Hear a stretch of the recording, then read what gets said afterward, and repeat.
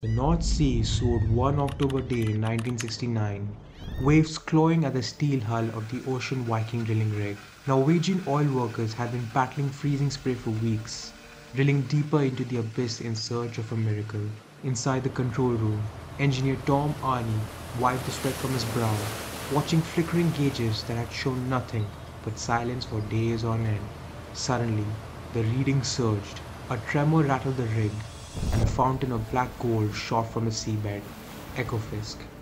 Norway had struck one of the largest offshore oil fields ever discovered. Back home, the news sparked both jubilation and dread.